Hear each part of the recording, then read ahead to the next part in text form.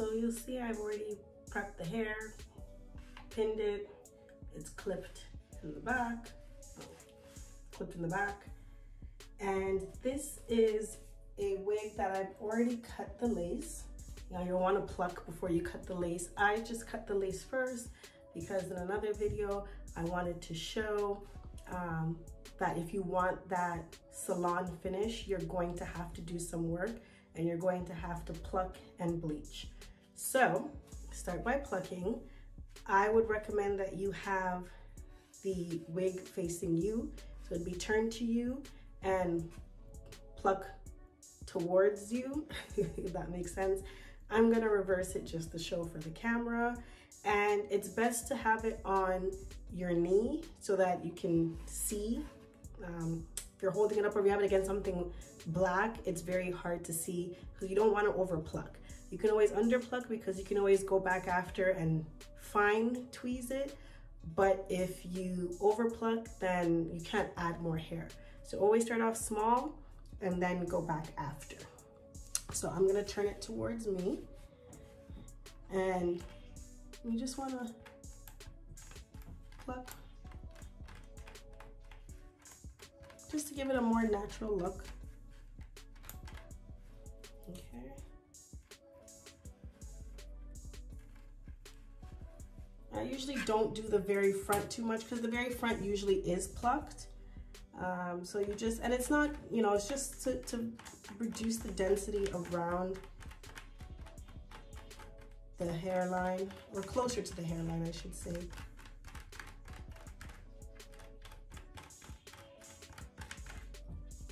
I just want to go through section by section.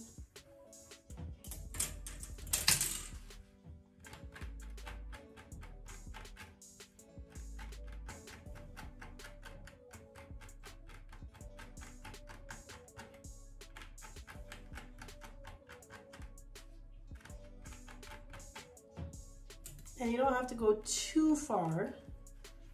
It also depends if you want what type of style you're gonna do after. This is probably going to be a middle part, so you don't have to go too far. If you're gonna actually have the hair either in a ponytail or you're gonna have it combed back like this, then you wanna kind of work on it some more. If not, then you're fine.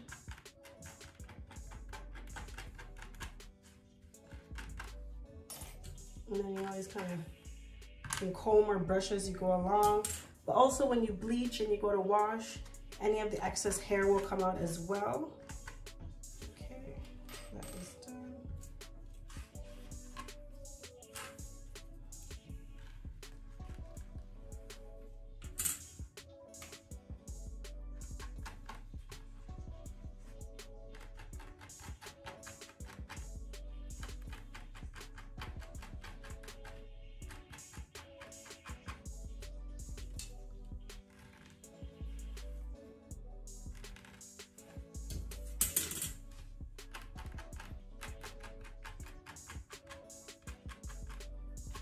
This looks to be okay. Just want to move down the hairline.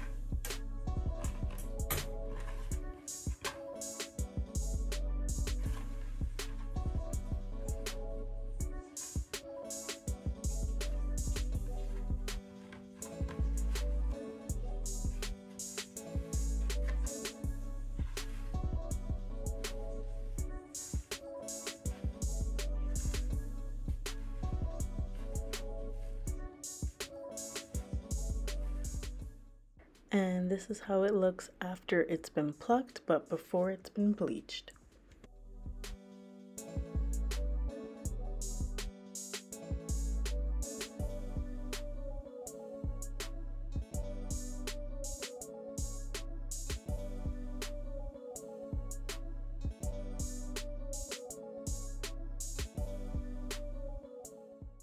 And this is the bleaching process. Now, small disclaimer, I did film the parts of this video over a few days, so you'll notice a few outfit changes. I just did not have the time to film everything in one day.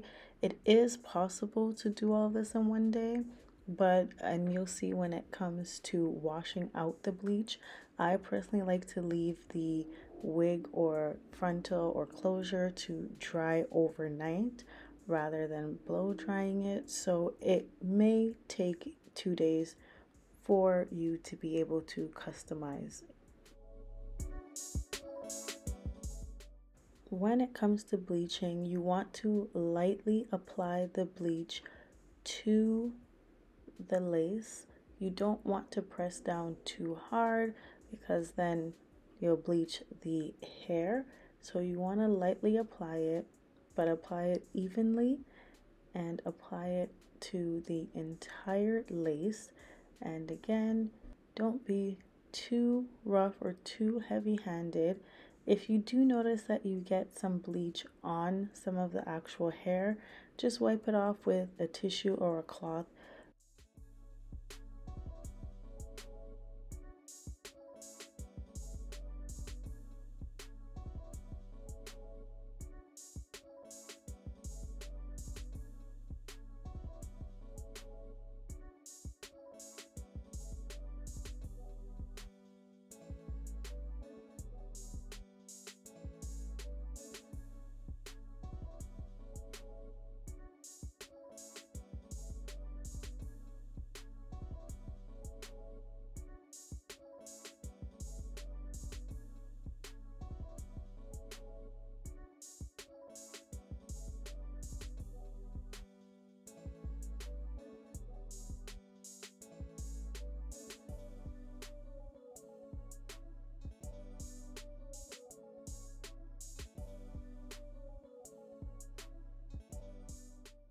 I forgot to record and show how much bleach I did start off with, but you only need a small amount for your frontal and an even smaller amount for your closure. You don't need a lot of bleach. You're not bleaching the hair, you're just bleaching the knots on the lace. So remember, don't be too heavy-handed.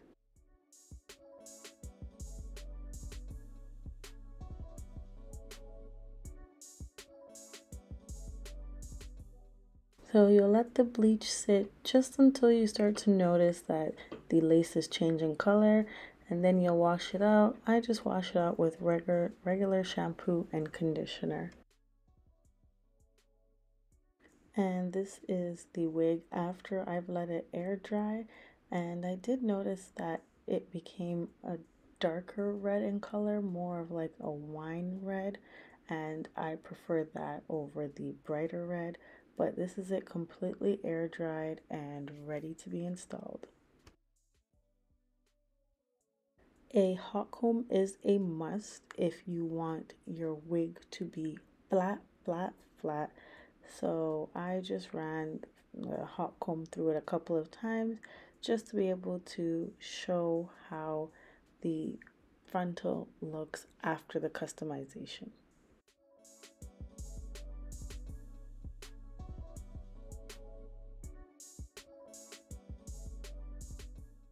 Now, this part is important and different people use different items. I prefer to use this tinted lace powder that comes with a sponge to apply to the lace. I've seen some people use spray, some people just use their foundation. Whichever it is that you choose, just make sure that it is the right complexion, right tone for your complexion, and then you will just apply it all over the lace.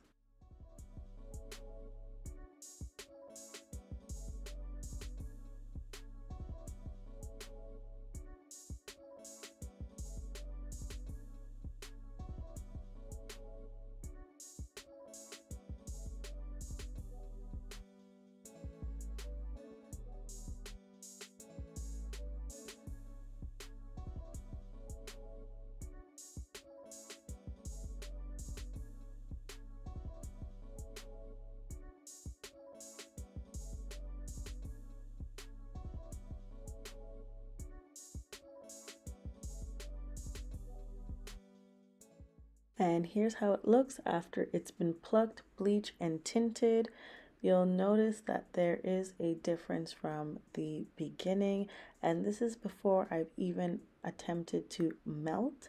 I will show a final install in another video, but for now, this is just to show how I pluck, bleach, and tint. Thank you for watching. Don't forget to like, comment, and subscribe, and stay tuned for the final install.